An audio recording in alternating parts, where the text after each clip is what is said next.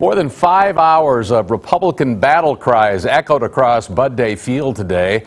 Former President Donald Trump headlining a GOP rally at Sioux Airport just 5 days ahead of the midterm elections. It's our top story tonight at 10.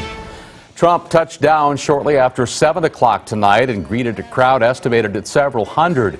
But before he arrived, a long line of GOP candidates and party leaders wasted no time firing up the folks who'd been in line since early this morning.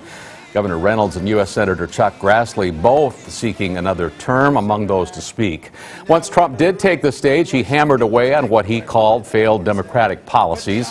The former president encouraged voters to get out and vote on November 8th and sign up to be a poll worker, predicting the midterms would swing the Republican way.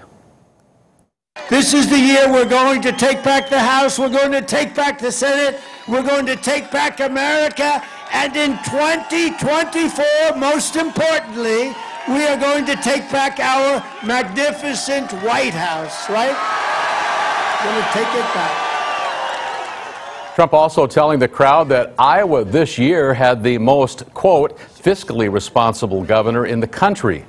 Governor Kim Reynolds took the stage citing those numbers. Our fiscal health is strong.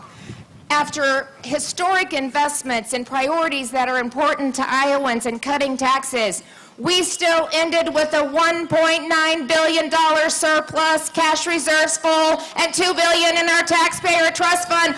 We're cutting taxes. A surprise guest speaker at the event, Congresswoman Marjorie Taylor Greene from Georgia, and candidate for Iowa Attorney General Brenna Bird, also speaking to that crowd this evening.